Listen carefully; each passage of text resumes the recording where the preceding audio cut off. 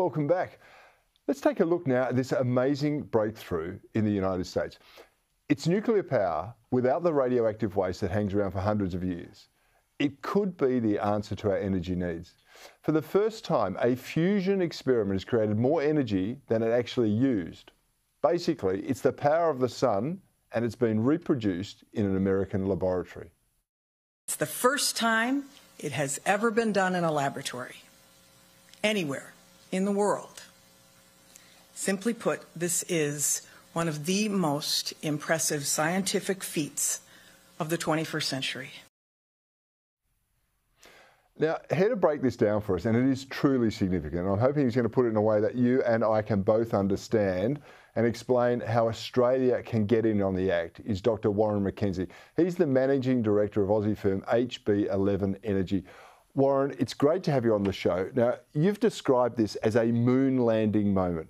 Just how significant is this for the energy industry in this country? Well, in a time where we're aware of climate change and limited resources in energy, it's probably the biggest scientific breakthrough of the century.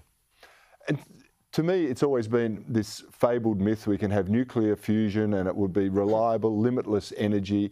It now appears to have come true. How does it actually work, and can it really produce unlimited clean energy? Yes, it can produce unlimited clean energy, with the caveat that some of the isotopes that are needed rely on, in the case of the NIF result, they rely on tritium that needs to be bred from lithium, and obviously that's a finite resource, particularly if we're making batteries out of it. So we should give up making lithium batteries and save our lithium for nuclear fusion of the future. Well, possibly in the case of deuterium-tritium fusion, which is what most people are pursuing. HB11 is a little bit different because we're using boron. Someone described this as, kind of like Archimedes' lever or the perpetual energy machine. It is groundbreaking technology. How long before you could see it commercialised? I mean, this is a tiny amount of energy produced, but the principle is absolutely vital, isn't it? That you could replicate it on a much bigger scale? Well, my opinion on the time scale is there is always a joke that fusion is 30 years away and it will always be 30 years away. But in the case of deuterium-tritium fusion, where you're using radioactive fuels, they produce neutrons which are harmful, so they need to be heavily regulated. It's nearly impossible to do an experiment. And when you only get a few shots on a laser, for instance, every year, of course it's going to take you 30 years. If, for instance, the world put the attention into fusion that they did for the development of the COVID vaccine, I believe it could be done very, very soon, and certainly well within a decade. Wow. And what about Australia's role in this? I mean, you're working to kickstart the industry in Australia. Tell us about what you're planning and what your company's doing. I might go back a little bit further than our company. An Australian, Sir Mark Oliphant, discovered fusion. That's a very, very significant finding. He also discovered hydrogen-boron fusion.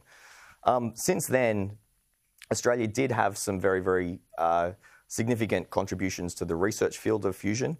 Now, they slowed down when the nuclear ban got imposed because it became a lot more difficult to do that. But in any case, our co-founder, Professor Heinrich Hoare, has been a pioneer of this subset of the fusion industry called laser fusion. And that's the same approach that we saw from the National Ignition Facility this week.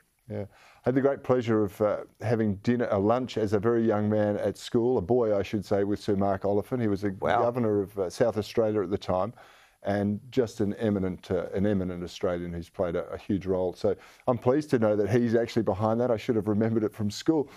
What's the government doing to back you, your company, back this sort of technology in? Well, in our case, we're Australia's first private fusion company. There's now about 30 private fusion companies in the world. They've collected the best part of $7 million in private investment, of which more than half has been in the last 2 years.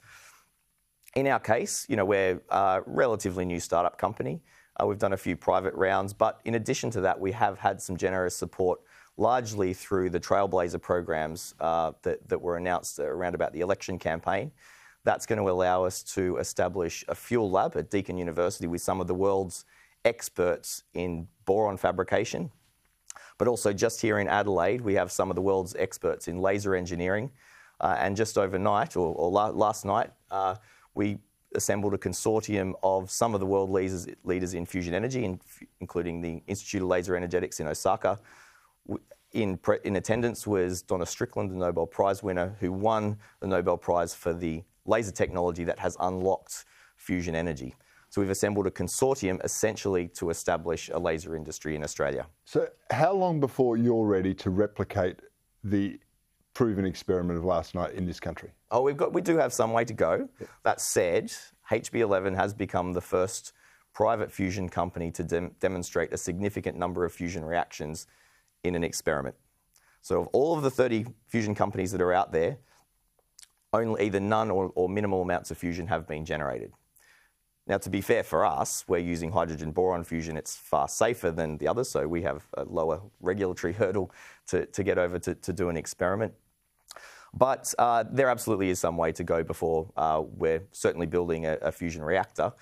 What the pathway is most likely to look like, and this is a pathway that has been outlined by the US government, is SpaceX-style public-private partnerships.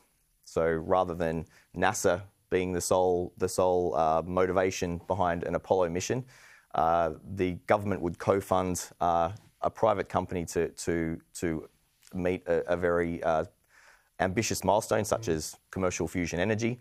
And that's what's motivating not just a lot of companies, but a lot of the research and establishment of new companies. It's fantastic. It's a huge opportunity. You're at the forefront of it. I'm excited about this. I know nothing about the science really, but I can only imagine how internally you must be going crazy that this is actually working for all of us. So, Dr. Warren McKenzie, thank you very much for your time tonight. I really appreciate you joining me on Credline. Pleasure. Thanks for having me.